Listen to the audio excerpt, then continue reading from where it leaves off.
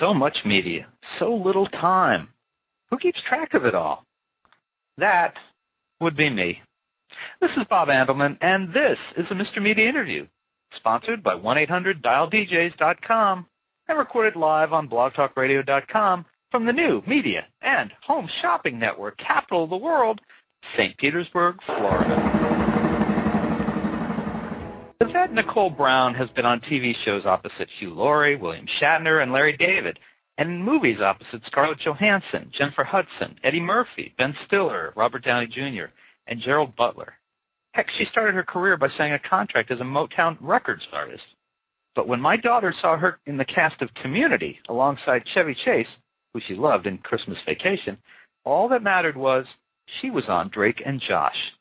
So, Yvette Nicole Brown, star of Drake and Josh and the new NBC Thursday night sitcom Community, airing Thursday nights at 9:30. Welcome to Mr. Media. Hi, Mr. Media. Thanks for having me. I love that intro. I love that your daughter loves Drake and Josh. That's awesome. Absolutely. She was very excited, and she's watching you in Community, too, although not live. We're watching it on delay because it's a little late for her. But yes. How you doing? I'm doing great. Thanks for having me on. I'm really honored. Oh, my pleasure. My pleasure. You started your career as a singer, as I mentioned, and I kind of wondered, considering where you are now, was there a particular twist or a person or something that happened that, put you in this position that you're in now? To move from music to acting. You know, it's funny. I got my record deal when I was a teenager and went to college and all that, and then moved to L.A., and the music industry had changed. And I'm kind of a PG gal, and the music industry kind of went a little too R for me. So I decided, I can't sing about those things. And so I thought, well, maybe I'll just, try to do some commercials, because as a kid I always loved commercials. Got a commercial agent, and it just started to take off. And a lot of the TV work I've done has been because someone saw me in a commercial and thought I was funny. So you just never know how things are going to be orchestrated in your life. And so that's how I made the transition. It was like almost, effortless, which I know sounds horrible because people are struggling to make it as an actor, but it really just kind of worked out for me. So, yeah, and I still get to sing sometimes in some of the shows I do. Well, and I got to say that there's a great picture of you on your personal website of you, I guess, doing a Hamburger Helper commercial, and you the caption is, "Yes, that is the person behind the Hamburger Helper hand." Yes. That's very cute. I like that. Thank you. Thank you. Has there been someone, though, along the way who kind of saw you and said, you know what, I know exactly what you're right for, or has it just been, one job after the other, one leads to the next? There's been some great people that have blessed me throughout my career. Robbie Reed is one of them. She's a casting director. My first thing I ever did was this show called Girlfriends, and I didn't have an agent. I had no credits. I sent a postcard to Robbie Reed going, "Hi, if you ever have anything I'm right for, please think of me," thinking she'll never call. The next week she called and said, "Hey, we have a part for one of the girls' sister. Can you come in?" I had nothing. There was no reason that she should have called me in, and I booked the part. It was 2 episodes, a big role on Girlfriends. So there's been people like that have kind of peeked into my career and kind of brought me in, unbeknownst. Ben Stiller cast me in Tropic Thunder, I think, from a commercial. I didn't even audition for that part. So it's like there's been little people like that. I mean, little people. Ben Stiller's not a little person, but there's been people in the industry that have seen something I've done and go, okay, well, let's give this girl a try. And that's it's unheard of. It's just been amazing. What do you think there's something about you? You seem, even now as we're talking, to just be filled with energy, very positive. I don't know if there's anything about me so much as I'm just very grateful, and maybe people can feel that I'm really happy to be wherever I am. I'm overjoyed to be talking to you right now. It's like 7 o'clock in the morning. I'm like, I want to talk to Mr. Media, So I think maybe that excitement they get, and, maybe that's why they hire me. I don't know. I think it's a blessing from God, honestly. If I have to say what it is, that's what it is. But I'm very grateful, and I hope that that's what comes through and is why work is coming. Now, generally, it seemed to me that you play smart women most of the time, but your character on Community, well, she's not exactly the brightest bulb in the room. Well, I think she's smarter than she appears. I think that her whole life she's been married. The backstory is that she was married 15 years to this guy who left her, and she's always been the kind, sweet, homemaking type person. And I think she's repressed some of her intellect and kind of pushed down the strength that she has in order to stay in this marriage with a guy that was wrong for her. So now she's asserting her energy and asserting her her forcefulness, and I think we're going to find out that she's got a lot more going on. I think her politeness may make her seem like she's not that smart, but she's a smart cookie. I think it's the second episode that aired last week. Your character gets involved with a silent protest. It was very funny. And at first you think, yeah, she's not too bright, and then you see that there's something more at work there.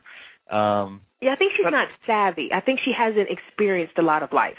I think it's more that she's more sheltered than you know what I mean. Like what she doesn't understand, but once she gets the swing, this is how we do it. Okay, we're going to do it this way then. She just needs to be taught how to do things. All right. And what's ahead for her in the coming weeks? We're going to find out that Shirley there's some flaws that she has. Like she may or may not have a gossip problem that is toxic. She may be a busybody. There's a couple of things coming up where we're like, Shirley, she may have a violence issue. I think that was hinted at in the pilot, that she may or may not be a little violent when she's coerced or pushed. So we're going to see that she has a darker side. It's not just pumpkin, sweetie, and how are you today? It's going to be some other stuff coming up for her. Now, this is a show that has a cast of some very funny people. Joel McHale, Chevy Chase, Ken Jeong, who I just think is hysterical. But when the cameras are not running, who in the cast makes everyone laugh, or do they? Everybody. Really?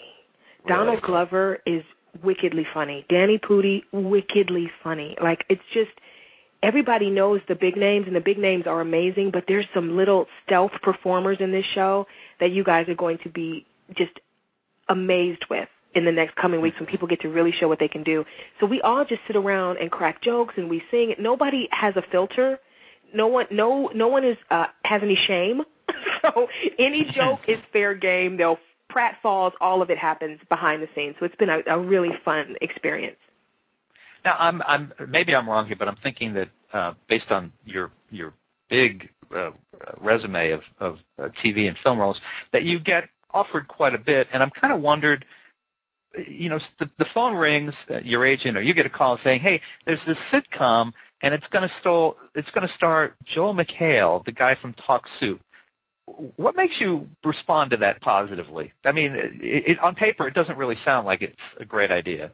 Well, I love the soup, and I believe that I knew that Joel was very, very smart and very funny off the top of his head. I knew that about him going in because I have friends who were stand-ups and they knew Joel, and I asked about them. Aside from the Joel McHale part, which was enough for me, I read the script and laughed out loud. And you read stuff sometimes, you're like, okay, that's funny. Okay, that's funny. But when your body has an involuntary reaction to something on a written page, you're like, I got to go in for this. You know what I mean? It was like a no-brainer. And then when you find out Chevy Chase is involved and the Russo brothers are directing, it's like, okay, Dan Harmon wrote it. Okay, I'm in. So it was an easy decision to make. Now, my daughter will never speak to me if I don't ask you before you go about Drake and Josh. Was it a fun show to work on? What were the boys like? The boys were amazing. What's your daughter's name? Rachel. Hi, Rachel. Drake and Josh was an amazing experience. The guys are so professional. You know how they say don't work with kids and animals? I've worked with both, and I believe that Drake and Josh were on set and knew their lines before I even got there that morning. Like, they're that professional. Same thing with Miranda Cosgrove. That is my family. Community is my family now, but before Community, Drake and Josh was a place where I felt like I was home. Just a wonderful group of people. We would go to movies and bowling and that kind of stuff in our off time. I still talk to everybody that worked on the show. It's just a great, great experience, and your daughter has picked a great show to love. That's very nice. Thank you. I appreciate that. And last thing, would you give Ken Jeong a message for me and just tell him? I will. What do you want me to tell Ken? Please tell him, I am the master. That's all. I will. He'll understand what that is? He will. He was on Worst Week last season, and he was hysterical, and that's something he said. I will tell him that. All right, so folks, listen, Community, starring Joel McHale, Chevy Chase, and the lovely Yvette Nicole Brown, airs every Wednesday night at 9:30. Thursday night. I'm sorry. That's okay. Got that. Thursdays, 9:30 on NBC. You can catch episodes you miss at Hulu.com, and eventually you'll be able to order full seasons because I'm sure it'll be with us for some time. Yvette, thank you so much for being on Mr. Media today. Really appreciate it. Thank you, Mr. Media. All right. Bye. Take care. Bye-bye. Okay, bye-bye. And folks, for more interviews with your favorite NBC stars, you can surf over to our main website, www.mrmedia.com.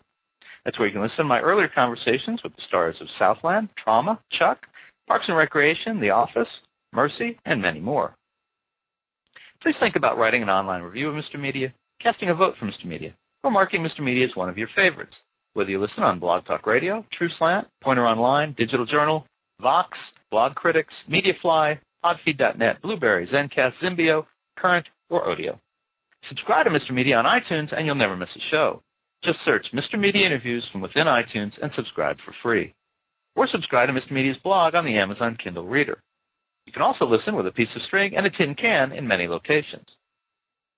If you've got an idea for a guest, email me directly at bob@andelman.com. You can also follow me on Facebook or on Twitter, www.twitter.com/Andelman. Thanks so much for joining us today. Always appreciate when you give up a piece of your day and spend it with us. Thanks for listening, everybody.